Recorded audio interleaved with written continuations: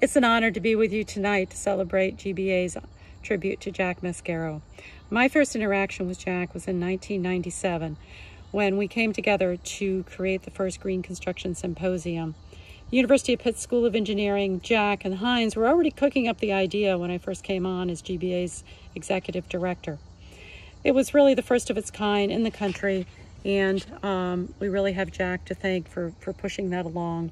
Jack went on to advocate from his leadership position within the Master Builders Association. In fact, he was known to once set me up as the speaker between a room full of a lot of male contractors and drinks. Not an ideal position to be in, but we survived and went on to have a great time together. But that really taught me how Jack was willing to educate his competitors, all for the greater good. And he embraced that idea. So thank you, Jack, for all you've done to really inspire us and to be a great leader advancing green building. Thank you. The success of sustainability in our region depends on leadership in all sectors, and this leadership is especially critical in the construction industry. I appreciate Jack Mascaro's early adoption of green building strategies, and in a way his participation in those early critical green building projects were a signal to others that healthy and high-performance buildings were important to our region. He inspired and challenged his counterparts and worked alongside Western Pennsylvania's legacy green building projects. We are grateful to Jack for his dedication to creating sustainable places where everyone can thrive. Hi, I'm Aurora Sherrard, Director of Sustainability at the University of Pittsburgh and former Executive Director of Green Building Alliance. I'm grateful to help honor Jack Mascaro, a man best known for constructing buildings, but who really built up people. An avid learner, Jack was always focused on cutting-edge approaches and innovative technologies.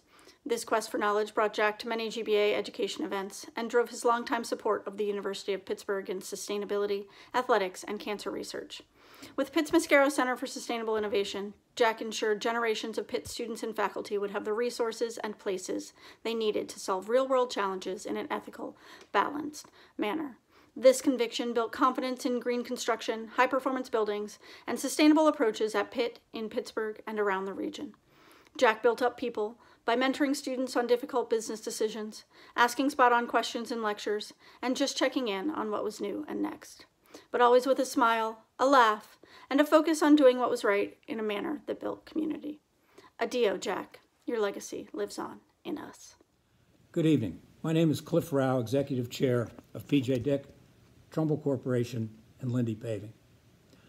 First, I want to congratulate the Green Building Alliance for having a successful virtual Emerald Gala, and I want to thank their staff for all the services they provide on behalf of our industry.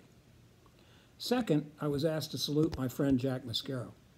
I knew Jack a long time. We raised our families in Upper St. Clair. Our kids went to school and played sports together, and now our grandchildren know each other. I always had a great deal of respect for Jack and admired that he started his company in his home with virtually nothing after a successful career at Mellon Stewart.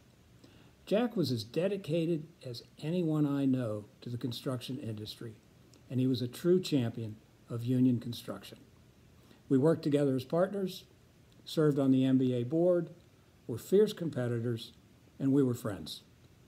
Jack had great integrity, he was fair, would do the right thing, and you always knew where you stood with Jack Mascaro. He will be missed. May he rest in peace.